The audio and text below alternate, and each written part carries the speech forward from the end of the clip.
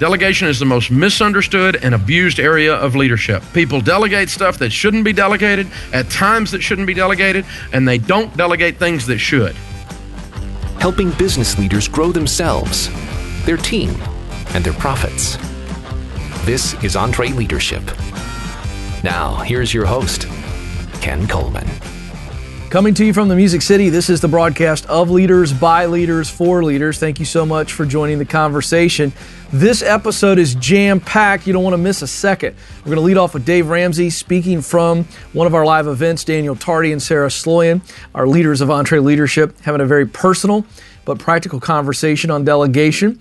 And then Don Miller back with us, and we're talking about delegation with him. So the theme is delegation, delegation, delegation, but please don't delegate listening to this program to anybody else. You need to listen to it. Let's get right to it. Dave Ramsey teaching on the 10 basics of delegation from one of our signature events, EntreLeadership Master Series. Here's Dave Ramsey. When it comes to delegation, how many of you are like me? You have been accused of or have accused yourself of being a micromanager or a control freak. I used to really think I was horrible. It's a control freak, I'm a micromanager, there's just something wrong with me. And then I figured out it wasn't me. It wasn't me. I didn't understand delegation. See, delegation is not where you know how to do something with excellence. You expect excellence. You expect a level of customer service. You expect a process to be done in a certain way. And so you hand it off to someone blindly hoping that they might do that. That is not delegation. That's stupid. And if you don't want to do that and you resist that idea, then you're not a control freak and you're not a micromanager. You're wise. Don't hand things off blindly to only see them not get done or get done poorly. Don't do that. Don't do that. That is not delegation. Delegation is a process, and there are steps involved in delegation, and then only a fool wouldn't delegate when you've got it set up properly. But when you don't have it set up properly, only a fool does delegate. And so let me tell you who accuses me. I've found it over the years. Who accuses me of being a control freak? Someone who's immature and not ready for delegation and is delusional and thinks they are. And they don't like that I'm going to give them keys to a brand new Porsche when they've never had a driving lesson. And they're all upset about it. Well, you're just a control freak. No, I'm not an idiot. This is a new Porsche. You freaking don't know how to drive.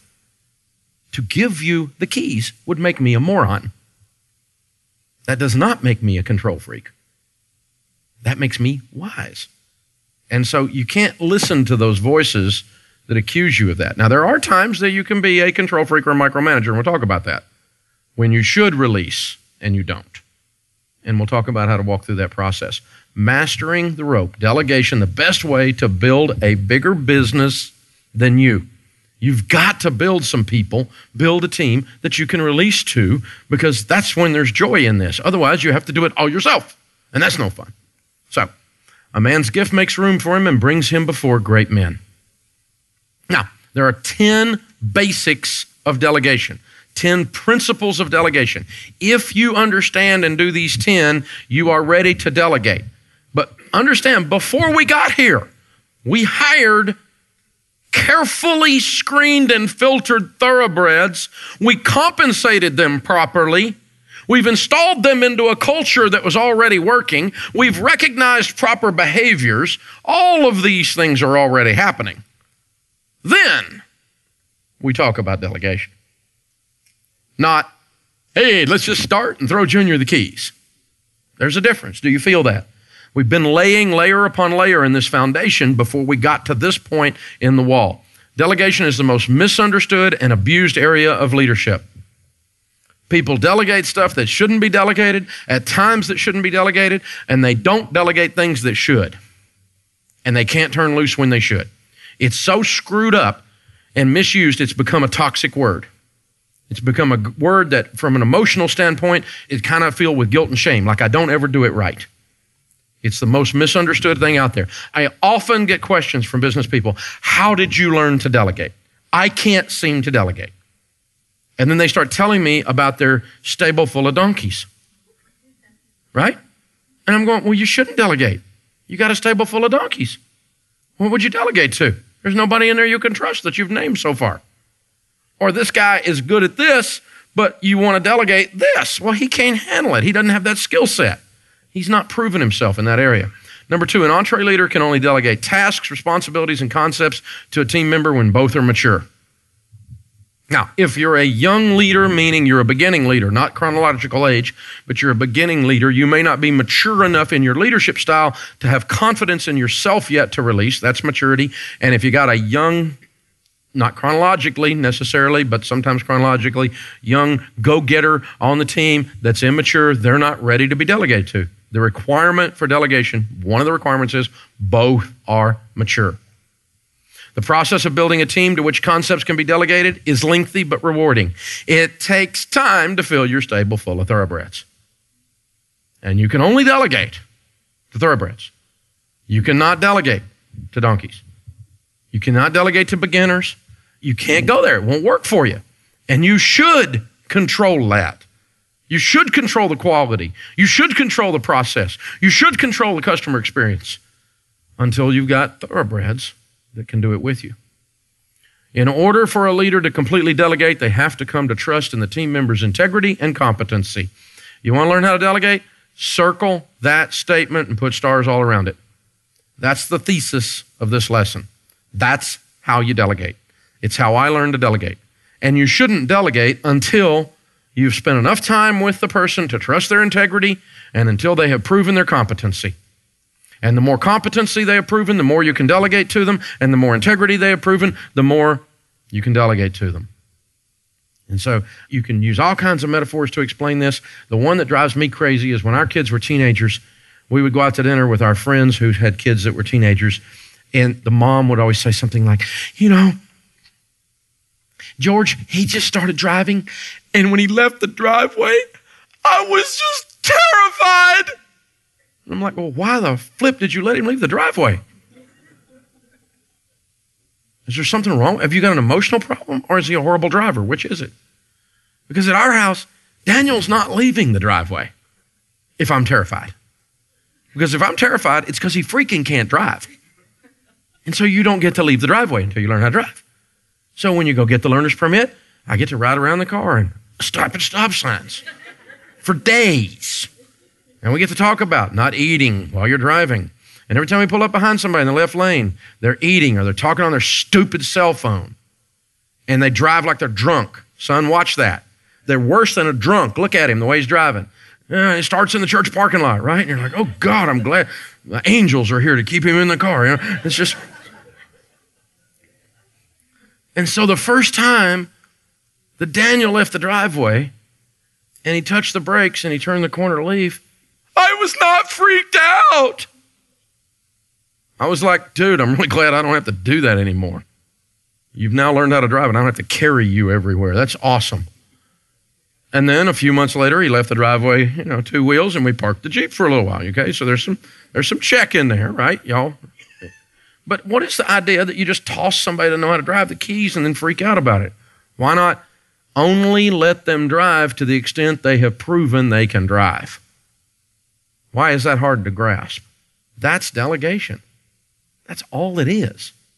And to the extent I'm going to let you lead a large team is how well you have led a small team. If you're faithful with the little things, I will give you more to manage. Heard that saying? It's really not any harder than that. Common sense says, don't give people stuff to do and then turn your back and walk away and hope they can do it until you've watched them do it several times. Or they watched you do it for a while, then they did a little bit of it and you did a little of it. And then that you stood back and watched them and you course corrected them and you course corrected them and you watched them do it 200 times. And then after you've watched them do it 200 times a year for 10 years, you don't even have to think about them doing it. By then, they should actually be teaching the next person, right? And you're delegating only to competence. That right there solves it. Trust and integrity. Trust their integrity, trust their competency, you can release. Before the hire's made, you've created this culture we've been talking about, a culture of motivation, of fun, of rewards, and of a crusade. The delegating leader always sets the tone for the team with integrity, work ethic, and speed. So we're not expecting to delegate to them and go play golf. We're expecting to delegate to them and then see if they can keep up. See if you can bring it. It's game on. We're in it to win it. When the new hire enters this culture, they're able to move past the first few obstacles real quickly because they're in an environment full of winners. They are pulled along by other people's success. Their first 90 days can have an unbelievable curve into production if they walk into a productive environment that's prepared for them. And they have a computer and a phone and all that stuff, right? Everything's paved out here, and you're releasing them into a situation that's already prepared. At the start of a new position, it's impossible to overmanage. In those first few weeks, it's not micromanaging, it's called training. When you hire somebody for the first 6 weeks, you see them working for you, or they're working for one of your leaders, you need to be walking around looking at them, and every time you see them, you need to pretend you see a shirt in their hand. They're saying, who's going to take my money? Who's going to serve me? Is there any customer service here? Because they're still waiting on trying to figure out where the bathroom is. They're still trying to figure out how to turn on the computer and what the passwords are. They're still trying to figure out the easiest way to get to work and beat the traffic pattern. They're still trying to figure out how life's going to work here. And your job as a leader is not micromanaging when you're training them and you're all up in their business for that short period of time. The faster you pour into them, the more you pour into them, the more you see competence, the more you can release. But if you just stand back and say, I wonder if he can do it, let's see, we'll laugh when he falls. What? He's walking around holding a shirt. When somebody give me service? Is there any service in this store? As the person proves themselves, you lengthen the rope a little at a time until little follow-up is required. You let the rope out. As they prove themselves, you give them more rope, more room, more freedom, more liberty, because they've proven their integrity. They've proven their competence. Again, we use kids as a metaphor for this, but it's a pretty good metaphor. When our kids hit the teenage years, we started discovering that the sole greatest motivator of a teenager seems to be, I want to be treated like an adult.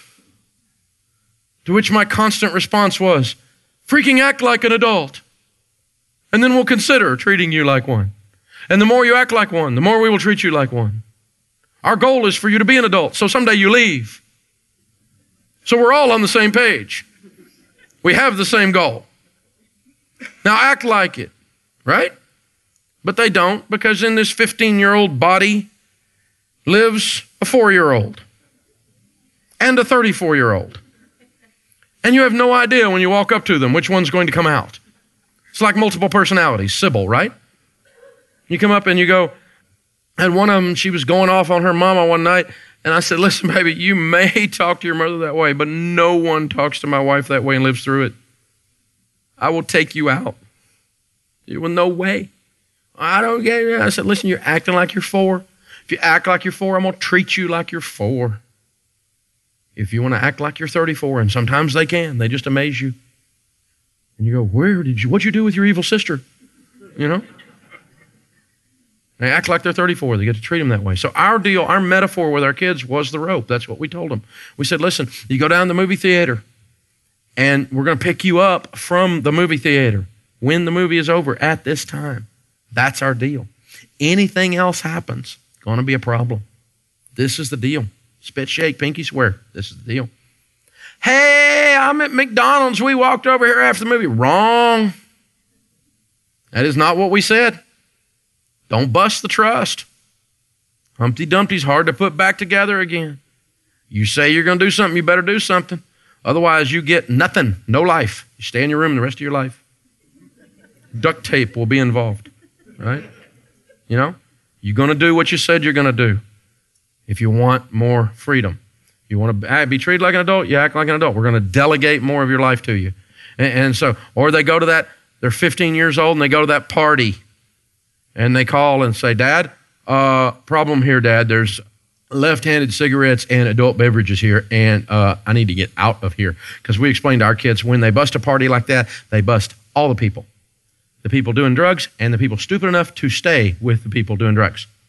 And all their names are listed in the same list, except the ones that have the name Ramsey, and they're on the front page. That's how it works, okay? And right there on the front page. They're stupid. They're a wreck, okay? Right there on the front page. That's how it would happen. And so, kid, get out of there for your sake, my sake, and for the sake that that way we can let you live. So, get out of that party. So, true story, one of them picks up the phone, calls, this is bad. The parents left. This is getting dumb. Come get me out of here. Man, I'm there in 7 minutes, right? Quick as I can get there. You know what you get for that phone call? Lots of freedom. You just proved your ability to make quality decisions, because my goal is to teach you how to make good decisions. And the more you make good decisions, the more opportunity you have to make more good decisions. The more I'm going to lengthen the rope and lengthen the rope.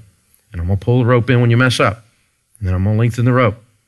Every time you make a good one, every time you make a bad one, we're going to adjust the length. And the worse you are, the closer you got to stay right here, because I got to watch you. And the better you do, the longer I can let you go. And the longer I can let you go. It's a pretty good metaphor. So when our oldest child, Denise, got ready to go off to college, as Rachel tells the story, our middle child,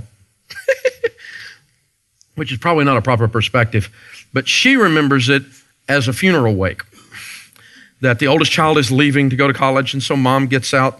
We eat in the dining room with cloth napkins. Fancy, right? It's like a big deal. Get the china out, her last dinner. It's like a funeral. And it's her last dinner before she leaves to go to college. And we sit around and we talk about Denise as if she's not there. It's right. And this is how Rachel tells it anyway. I don't remember it being quite that way, but I do remember this part of the story as being true. I ran by Michael's, the little hobby place, right? And I picked up some drapery cord, a rope. And so at the end of the dinner, I pulled this out for Denise. And I said, honey, I got to tell you, your mom and I are so proud of the woman of God you have become. You make good decisions. You know who God is. You walk like that. You talk like that. You study hard. You have a good work ethic. You have a sweet spirit. And I am not worried about you going to college. You are going to go there and succeed. You are ready. You're awesome. We're so proud of you. And all your life we've talked about lengthening the rope. You're going to be almost 300 miles away, and the rope doesn't reach that far. And so we brought you your rope. This is your rite of passage. You are moving into adulthood. And we tied it with red ribbon to represent your academics, with orange ribbon because you're going to the University of Tennessee. Go Vols. With purple ribbon to represent your spiritual walk, with white ribbon to represent your purity, and with yellow ribbon because if you need something from home, it's always here. This is your rope. And everybody cried. It was so precious and cheesy, because I'm cheesy. And she packed it away with her stuff, and we took her to college. And we went back to college went down to UT for a ball game about 4 or 5 weeks later. We went into her dorm room because you get to visit the dorm room. Oh, goody. Looks like a prison cell. And we go in there, but this thing is hanging on the corner of the bedpost. Because I figured Cheese Factory's going in the bottom of the closet here, right? It's on the corner of the bedpost, right out there in plain view where everybody can see it. I'm like, hey, Denise, what's up with the rope hanging on the bedpost? Oh, Dad, the rope is a legend. Girls come from 3 dormitories over to hear the story of the rope. We have a new sorority called the Order of the Rope. It's just, it's crazy. But it had that much of an impact because it was that metaphor that we were delegating to someone who was ready. Integrity and competency to make the decisions. And that's really what you're trying to build in your team as well. You want to build quality children that grow up and leave and bring grandbabies back, right? This is what we want to do. But we don't want to grow. We don't want to grow people who are dysfunctional on purpose anyway. And the same thing's true in our organization. So we let the rope out according to integrity, according to competency. The last one is complete delegation, is when the entree leader is now approving large decisions and checking only results. You're no longer watching details. I told you earlier, I get involved in 2 areas of the company: new things, because they're unproven and probably the leader of the team is unproven in that area, and broken things because something screwed up. And these are the areas I spend my time on, other than stuff like today where I'm being the product. But when I'm involved in something in the building, it's new things and broken things. Operational things, I don't need to be involved. Fully delegated. I'm following the metrics. I'm reading high points, touching places, random checks, just to kind of keep the pulse of what's going on. But I spend very little time on areas that are working. All right, hope you enjoyed that teaching from Dave. We've got a great guide for you. The best way to build a business bigger than you. Hint, it's about delegation. This takes Dave's 10 basics of delegation, which you heard a bit of in that teaching we just gave you, and puts them down on paper so that you can keep them in front of you and so that you can actually implement these delegation basics to help you not just delegate, but really to model it so the rest of your team gets it, they do it, and you win. So to get this great resource, text the word delegation to 33444. That's delegation. Text that word to 33444, or we have the link for you in this episode's show notes. Well, it's always fun when we can get two of our leaders, Daniel Tardy and Sarah Sloyan. They really do work together to lead this division of EntreLeadership so well. They're in the trenches and they are practicing what we preach. So we put them together in the studio and they have a very personal conversation about how delegation ultimately takes place through relationships and feedback. Here are Sarah and Daniel. Sarah, this is the biggest problem in small business, probably in business anywhere. All we talk about is the work. All we talk about is what got produced, what widget was punched out, how are the metrics, how are the numbers, are we hitting our goals, is the performance on pace, perform, produce, results, work. And I'm all about results. But if you don't stop and have relational discussions about how are you doing as a person, where do you want your career to go, how can this place help you get there, you're going to miss your best people. They're going to come in and they're going to fly right out. I got to stop you because I think a lot of our people are like, but I don't know how to grow people. That's why I'm listening to this podcast. I don't know how to delegate. So how did you learn? What I'm hearing you say is just asking people the right questions. I would say I would go upstream just a little bit and go, it starts with a habit that every week you've created a lot of space in your calendar to prioritize discussions that don't have anything to do with just getting the work done. It's lunches, it's one-on-one meetings where part of that meeting isn't tell me what you did this week for the company, but it's how are you? How are you feeling? What's on your mind? What's driving you crazy right now? Those are where those questions come up on, okay, let's think about this differently. You're having conflict with this other person on the team. Let's talk through a better way to solve that. Have you reached out to them? Have you initiated with them? Have you told them that you're frustrated with them? Have you connected and tried to figure out what does winning look like for them and how can you support them? So all of that mentoring and developing and leading people, it starts with saying we're going to have space in our week where that's actually all we're talking about. This should be a major bucket for you. This is something that you have to spend time on, is developing your next leaders and your next influencers. And even if there's not an official title, I'm hearing you say, go ahead and start planting the vision and the seeds of how we're going to get there so that that is an official role that you need them to fill. Yes, absolutely. And if you're the leader, your goal should be that someday you're spending 90% of your time having developmental conversations with people who are then going and doing things the way that should be done, the way that you would do them. But the fallacy is, okay, I have to do everything. I'm the guy that got this started. I'm the lady that sold the first customer this thing. I know how it works better than anybody else, so I'm just going to keep doing it. And you can do it, and you can add actual business value.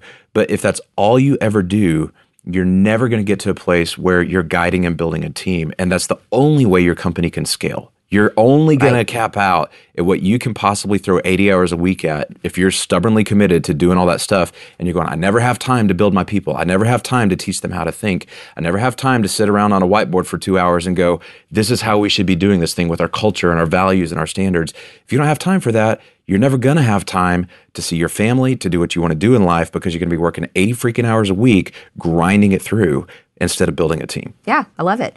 So we've been using this analogy with our team, the idea of 20-pound weights. If I took one of these team members into the gym tomorrow and I said, hey, I want you to lift 200 pounds, they would hurt themselves, right? So, and that's what it would be like today if you took all the tasks on your plate and you went to one of your team members and said, okay, tomorrow I want you to start doing all of this. They would have, at some point, quickly, a very visible burned down mode, right? Yeah. So what do you do? I think in delegation, there's two extremes that are terrible. One is you do it too fast and you say 200 pounds, lift it now, or you never go to the gym. Right. And if people will just consistently go to the gym and exercise 2 to 3 times a week, and every time they exercise, they add just a little bit more weight, maybe, the weight's gotten easy, so add another 20 pounds this week, but then work out with that weight for a month or two until it's easy again, and then add a little more weight. You'll look up one day and you'll be the fittest person in the gym if you're just consistent. And the same thing is true for delegation or anything that matters in life that has the roots of a habit and a discipline that you're going to adopt. And in delegation, as leaders, if we'll just stop and go each week, we're going to make sure that when we make a decision or when we're talking about the work, we're also going to spend a little bit of time going, hey, in the past, I've always done this. Next time, I want to give you a 20-pound weight. I'd like you to do it. I'll be in the room with you. I'll watch you do it, and I'll have your back. If it gets squirrely or weird, in fact, we had an offsite yesterday where a guy that I'm working on, I gave him a 20-pound weight kind of as a surprise. He thought I was going to get up and lead part of the discussion, and I gave him the marker and the whiteboard, and I said, hey, you put this thing up there. And he did okay. But I could also tell he was a little nervous. There was a bunch of senior leaders in the room, and I'm going to give him some feedback on some things I saw and observed. It wasn't a failure. It was kind of a low-risk environment. But the temptation I had in that moment 5 years ago, I just would have done it, and I wouldn't have seen that as an opportunity to give somebody a 20-pound weight. And I promise you, this guy, I know him, he's thought about that every hour since that moment. Like, how did I do? Did I do it the right way? Could I do it better? And the next time we meet, knowing him, he's hungry, he's always seeking feedback, he's going to go, hey, that day when you had me get on the whiteboard and draw that stuff and kind of lead that part of the meeting, I don't think I did that good. How could I, and then that's a teachable moment. Oh man, let's talk about that, because people want more responsibilities, but the people who grow the best, what are the habits that they're doing that as a leader allow us to grow them? For me, it's like pull feedback. Oh yeah, say more about that. I mean, pull feedback is number one. Like if I have somebody that asks me great questions and wants feedback, now, not that annoying, like constantly in your face, has no idea of all the other responsibilities you have going on, but someone who appropriately asks for feedback on a regular basis, that is like, I mean, in the formula of success, that is a huge weight for me. Like if you can ask the right questions at the right times and seek that feedback, you will grow exponentially. Right. This is huge. If you're working for a leader right now and you're listening to this, you've got to hear this. This is so monumental to your growth.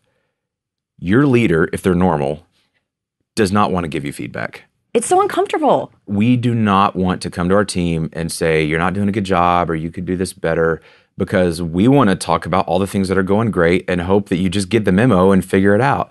And none of us actually love receiving feedback if we're normal human beings, because we have the fear that it means that we're a failure. And if we're a failure, we're going to get fired. And if we get fired, we're going to be homeless and we're going to die and our worst nightmares are going to come true. It's like, that doesn't happen. But we put feedback on that level of fear where it's like, oh my gosh, if we talk about uncomfortable things, it's going to be a problem. And the truth is, it's the only way we develop self-awareness. It's the only way we grow.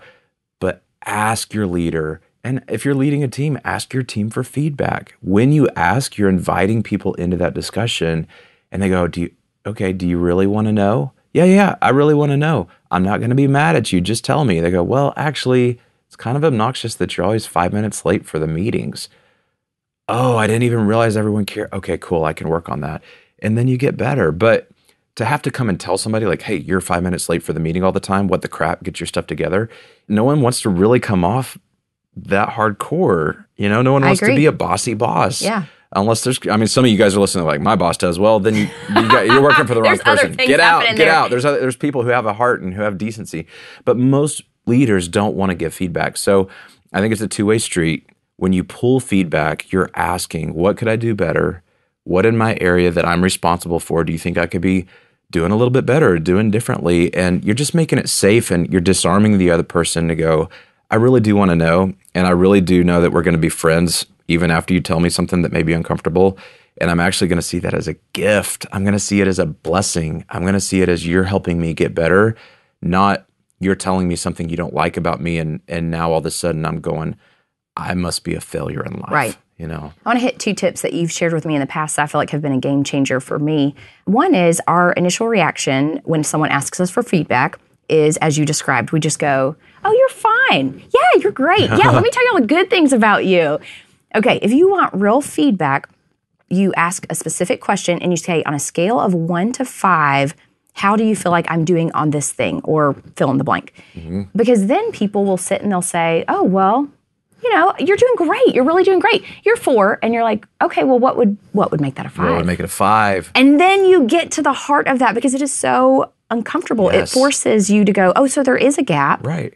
Share with me. So doing that, I love this tool because it simultaneously lets the other person compliment you and say you're a 4, not a 1. Because that's their fear, is that if they give you feedback, they're going to think that you think that you're a 1, and they're going, that's not what I mean.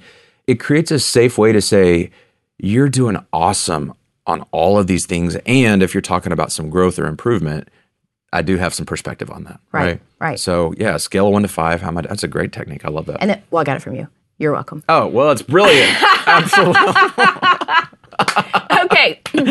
So my second tip is to consistently ask for feedback and make the space for it. So I don't hear ask 50 times a week, but consistently. So in our one-on-ones, every week, I ask, we've worked together for 6 years, and I ask you the same questions at the end of our one-on-one every single time. And it's around, what is it about my personal brand I may not be aware of and that I should be? Is there anything with EntreLeadership that you worry is a gap for me? And is there just anything that's top of mind that's worrying you right now and keeping you up that I should know? And it forces you're not hiding that stuff from me, but you're so busy. Well, I'm not always thinking about it. Right. Or then I'll think about it on the drive home and go, oh, I need to give Sarah this feedback, but then it's going to feel like I just blindside you if it's out of nowhere. So it makes it just a normal part of the discussion. I will tell you, if you're a leader listening to this, you're probably going, oh, I'm going to make my team ask those questions all the time now. Don't do that. Don't do that. They're going to go, oh, really? This is now the... Start doing it to them. Like, model this first. Your team is so intimidated by you just because you're the leader, and you're never going to hear it from them. They're always going to tell you what you want to hear unless you go into their world and go, hey, I'm your leader, and I'm sure it could be awkward sometimes for you to tell me things I could work on, but I just want you to know, is there anything as your leader that I could do a better job in supporting you and believing in you and clarifying the vision? If you start to model this first, then 3-4 months from now, you've gone first and said, I'm going to be vulnerable with you and I'm going to be open to your feedback. And also, when they give you feedback, don't go, oh, no, here's why you're confused and you shouldn't see that way. Take what's true about it and actually go work on it. Even if it was only 10% accurate, then later you could kind of change the perspective a little bit, as long as they're not argumentative. Then 3 or 4 months in, you've been doing this, you've been seeking feedback, you've been pulling from your team. Now you can go, hey, you know how I've been asking for your feedback? I'd love for you to start doing that with me. And then you can introduce that. So don't go back and go, we have a new feedback policy. You're going to ask me every time we meet, can I do anything better? That's so lame and plastic. And that's the stuff I was talking about. It's a check the box move. Yeah, it's a check the box thing. And that's where I was saying in my kind of early 20s as a younger leader, I would hear a technique like that and I would go jump in and just try to implement the technique, and I would miss the whole heart and the relationship and be a decent person. Connect with people where they're at. Don't come off as like, I found a great technique that's going to somehow robotically create a relationship that's not actually coming from a place of authenticity. Right. So it's interesting. We started talking about delegation, and it feels like we have really moved into kind of this whole discussion around feedback. But tie those two together. Why is it so important? Well, you can only, as Dave said, you can only delegate when somebody has the competency and you trust their integrity and their character. And the only way you're going to have a real sense of their competency and their character and integrity, the only way the trust is felt with the absolute certainty that has to be there before you lengthen the rope, is through these conversations around how are we really doing together? How's our relationship? How's the feedback loop? Is your awareness of how you're doing actually consistent with what's true about how you're doing? Is my perspective and your perspective aligned on how effective you're being in your role? And if you're not having those discussions, the whole competency thing, you're not going to know if they're competent on these things.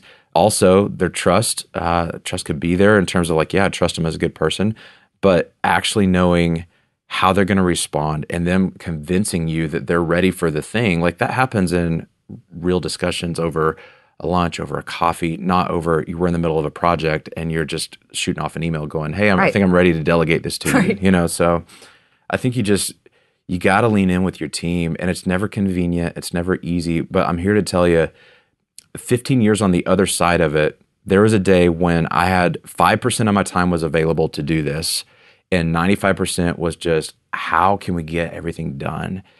And today, it's the complete inverse. 95% of stuff that has to get done, we have an incredible team that does it. And I spend the rest of that time helping encourage and nurture and build vision. And you do this too. And so we're getting paid more now for who we're growing and not what we're doing. And that really is a thing that's possible if you'll be intentional about this stuff. Right. And I think it's important to call out, our role is now a coach role. We're not your cheerleader, we are your coach. We're that person who's going to push you, we believe in you, and we're going to push you to take on more than you think, faster than you think, but we're going to be there to walk alongside you and do that with you. So. Yep, that's right. Good discussion. Got to delegate, got to do it the right way. You guys got this, and as always, at EntreLeadership, we're here to support you and cheer for you guys. If there's anything we can do, just give us a call, drop us an email. We want to see you guys win. Go get them. Big thanks to Daniel and Sarah for hanging out with us in the studio and sharing some real leadership talk. All right, so let's talk about an event where you can begin to put all this together. It's a great event for you, the leader, and for your team. The event is our EntreLeadership One Day, and it's coming to you live stream. That means you can watch it anywhere in the country. February 19th is the date. Dave Ramsey, Christy Wright, and yours truly are all teaching from the stage. And it is a great way to invest in your team, not just yourself, but your team, because you can watch it in the office, you can watch it in the Hardee's down the street, as long as they're okay with you taking several hours there in the corner. You can watch it in your church. You can watch it anywhere you want to watch it. If you've got the old intraweb, then you're going to be able to tune in to this great event. And we're going to give you a special offer. If you click on the link in the show notes, you're going to get $20 off of the live stream pass. So who doesn't like a discount? And it's already way too cheap. I would have charged you people way more. But you know what? There's smarter people, kinder people when it comes to charging you. This is a great day. I mean, folks, we give you the entire playbook for a ridiculously low price for what you invest in your company. But why not go get the $20 off? You can thank somebody else for that. I would not have done that. I think we've made that clear, but it's a great deal. Well, we got some more fresh content coming from a recent conversation I had with my good friend and your friend, Donald Miller. He's been on the program many times. We're going to hear a little bit of him talking about this idea of thinking closer to the comma. It's a great way at looking at delegation in the terms of, as a leader, you need to be thinking closer to the comma, and that's going to affect what you're delegating and how you're delegating. So here is Donald Miller. You do this in your own company, and you challenge other leaders to think closer to the comma, further from the decimal point. Yes. What in the world does that mean? Well, it's actually really simple. Yes. My company made just under 10 million. So let's actually take the number 10 million That's and right. spell it out in numbers. 10, comma. That's right. 000, comma, 000, decimal point, 00. Right. That's 10 million. Yep. What you want to do as a leader is be thinking way up past the second comma. You want to be up here in the millions. In other words, the things that you should be thinking about should be $1 million ideas and $1 million innovations and $1 million, or if you're a smaller company, hundreds of thousands of dollars, whatever. Not the decimal point. The decimal point are $100 problems, $250 problems, those kinds of things. Now, if you look at that number and you circle around the decimal point, there are millions of jobs that pay that. If you solve problems around the decimal point, you get paid a percentage of the numbers around the decimal point. Mm-hmm. So McDonald's solves the problem of lunch, hunger. Well, that's around the decimal point because that's an $8, $6 problem. What's the person working at McDonald's going to get? A percentage of $6. Right. Are they working any less hard than the person who's making millions? Probably not. Right? They're working just as hard. That's right. But their mental energy is solving a small problem. So what you want to do is stop solving those problems and start what I call climbing the commas. Now, the problem is millions of jobs, 162 to 163 million jobs in the American workforce. Most of those jobs are around the decimal point. the air starts getting thin. There's less and less jobs. Middle management, vice president, C-suite, or owner of the company as you keep going until you get into hedge funds and they're way up on the other comms. Those people are solving bigger and bigger problems. Now, how does that play out in practical reality? I'm walking into our new office the other day, about an office on Music Row in Nashville. There's a lady who's been there cleaning the banisters because we had to paint the whole place. And she stops me as I walk into the office. She says, Don, they installed a coffee maker, and there's a thread on the back of the coffee maker that the plumbing goes into. It has been leaking overnight. There's a huge puddle of water on the floor. I put a bucket under it. I cleaned it up, but water has seeped into the floor. I'm walking in the door to think about a pitch that I want to make a division of our United States military in order to actually develop their entire... Right. That's what I want to do. Yeah. This is a $10 million problem. That's right. And the most that this problem could cost me in the long run is $1,500 with a plumber and some drywall. Right. I need to get away from that problem as fast as I can. Right. I need to say, can somebody else solve this? Thanks, and I'm gone. Exactly. Because every amount of energy I spend around the decimal point, I'm not spending in the commas. Yes. And it's not just you as the leader. You literally want to train everybody in your organization to get away from that decimal point and get toward the commas as fast as possible. Right. Solve bigger problems, and we will get bigger percentages of bigger amounts of money. That's really good. Now, to that end, what does the leader have to do to let go of the decimal points and let somebody else make those decimal points decisions so they can begin to focus on commas? Well, you explain that if you make good decimal point decisions, we're going to move you up. Yeah. It should be an honor for you to fix the coffee machine, because if I see you do that and you actually have to follow through, you have to say, I'm moving you up. We had this issue recently. One of the guys on my team has an executive assistant. She has been unbelievable, unbelievable. And she came to him and said, I'd love to move up in this company. I really like the company. I'd love to move up. He came back to me and said, I can't lose her. She's been an incredible assistant. And I looked at him and I said, you have to.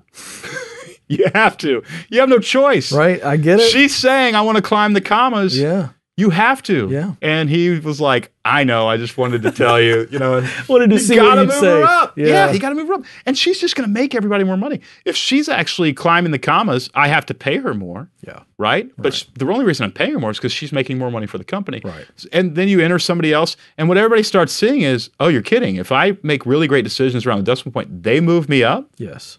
And That's you swim exactly upstream right. like a salmon. That's exactly right. So you and I both have multiple friends at Chick-fil-A. We both know Dan personally, Mark Rello, several leaders. We could throw all these names out. One of the things I've always been impressed about with that company is when you get to their corporate headquarters or you meet some of the people, you find out where they started out. Yes. And they are very intentional at Chick-fil-A to take good people, get them in here, watch them, develop them, right? Give them opportunity, and they will move them up. Some of the top executives started out in some what we would think of as menial positions. Right. It's extraordinary. Is what you just said, isn't that what really happens? Then you have a culture where you just see people continue to climb up the commas? Is that what you're essentially telling us? That's exactly what you want. And the more people you have climbing the commas, the more money that company is going to make. And so what that means is you instill a sense of that from the beginning. We have one customer service person. Her name is Bethany. She's incredible. And each of our teams are in the process right now. About 13 days from now, they have to turn in each team's business plan. Okay. For how they're going to run the organization. So I'm sitting there looking at Bethany, and I'm going, we have one customer service person. She's going to release a plan for her division. So I said to Bethany, I want you to write a plan for when you are the boss of 10 customer service reps. Meaning you're going to have policies. Yep. You're going to have instruction book on how they do their job. And you could see in her face this sense of, oh, you're kidding. That's where and I'm like, yeah, that's exactly where you're going. Not just possible. It's happening. We're going there whether you like it or not. And I want you to be the boss because you know what you're doing. Yeah, that's good. And so you instill that sense of this company's going somewhere. Where do you want to be? You know what we did? We actually put together at our January 4th meeting to start the year, we have 20 employees. We put together a graph of what the company looks like with 100 employees. Yes. Blank lines in the C-suite, blank lines in the middle management, blank lines here. And we looked at it and said, you guys, we're going to fill these positions. I want to fill them out of this room. Yeah, I want everybody moving up. I had a friend of mine, Doug Kime. He's turned around many billion-dollar organizations. He works with Cox Communications. And Doug said, Don, when a $10 billion company goes to $100 million, he said, I've never seen anybody in the room at $100 million who was there at 10. everybody's gone.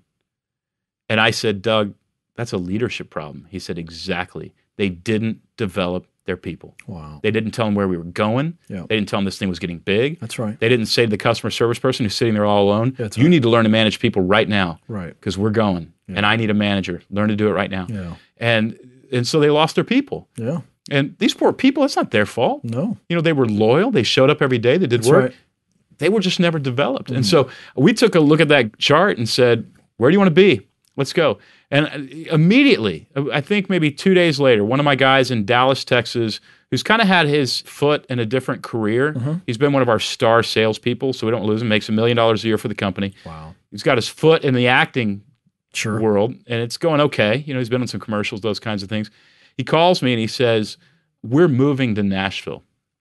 And I go, why? He goes, I want to be around this company. Yeah. I saw those blanks, and I just realized I want to be there. I want to be at the top someday. My guide director, who we just moved to the content department, I said, where do you want to go? And she looked me in the eye, Ken, and she said, I want your job. And I said, bring it on. Fantastic. Yes. We're moving her up. Yeah. It's Right? fantastic. But if you don't show those paths right. to people, they That's it. don't get excited. They That's don't know. it. And here's the other thing, you got to tell the truth. That's right.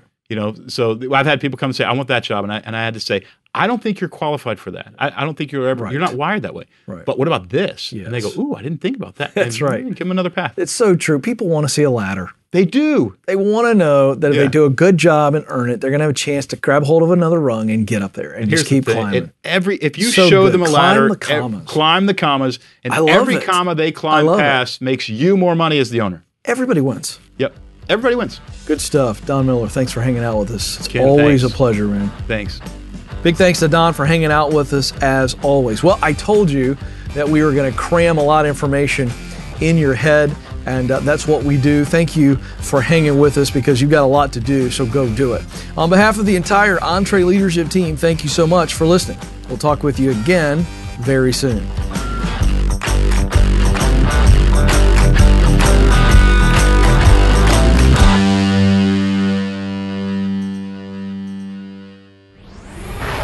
Hey folks, I want to make sure that you're aware that we have other great podcasts from Ramsey Solutions. Here's a sample of The Chris Hogan Show. I am so excited to be able to talk to you all week in and week out. We're going to talk about your money, your life, your dreams, and your goals. You know why? Because I'm your coach. Whether we're talking about building wealth, paying off your home early, investing, paying for college, and guess what? How to become an everyday millionaire. We're going to focus on taking your calls because you matter to me. Together, we can do this. This is The Chris Hogan Show. If you'd like to hear full episodes, just search The Chris Hogan Show in Apple Podcasts or go to chrishogan360.com.